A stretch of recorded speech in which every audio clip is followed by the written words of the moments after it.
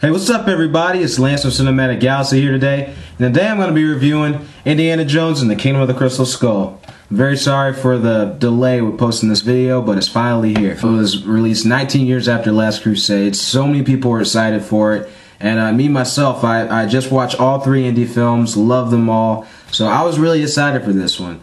How did I feel about it? I was actually very disappointed initially, and considering that this film has been out for 3 years and most people who've wanted to see this film have already seen it, there are going to be spoilers in this review.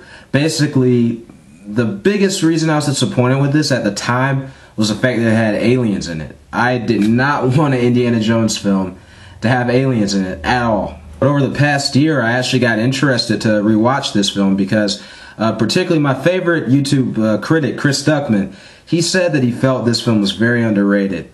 So I thought about it and I was like, you know what?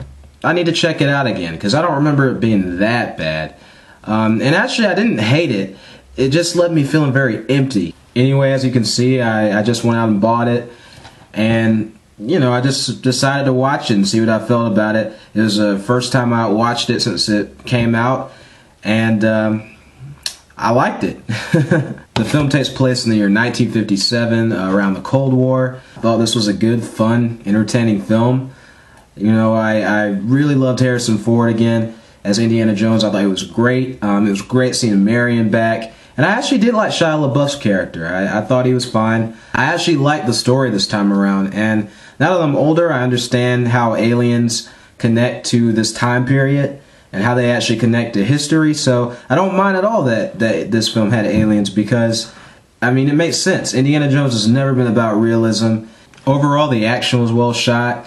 John Williams' score was once again very good. His score was very mysterious. It really brought a sort of weird sci-fi twist to it that was good. One of the issues I have with this film relates to some of the supporting cast, or supporting characters more like. For instance, the villain, Cate Blanchett as Irina Spalko. I really liked her performance. I liked what they were doing with the character, but I don't feel like they gave her character enough interesting stuff to do. You know, she was psychic and all that. She had that weird psychic thing going on that I actually really liked. But you never really see her put that to use. You never see her, you know, all the other villains, at some point they really get under Indiana Jones' skin. You never see that with Irina Spalko. She pops up and she talks to him every now and then, but she never really threatens him, and I don't like that. The other characters that I have an issue with are Harold Oxley, played by John Hurt, and especially that character Mac, played by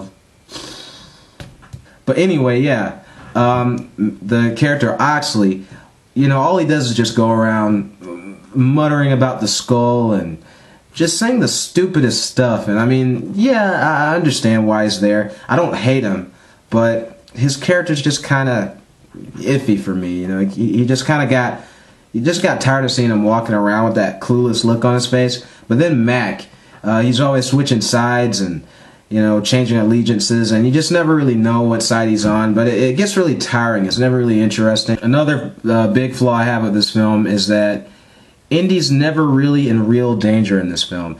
The one scene, and this is a very controversial scene, but I actually like it, the scene where he survives the atomic blast by getting in the refrigerator, I thought that was fun, and I was legitimately scared for his life before he got in there. I was like, how in the world is he going to survive this?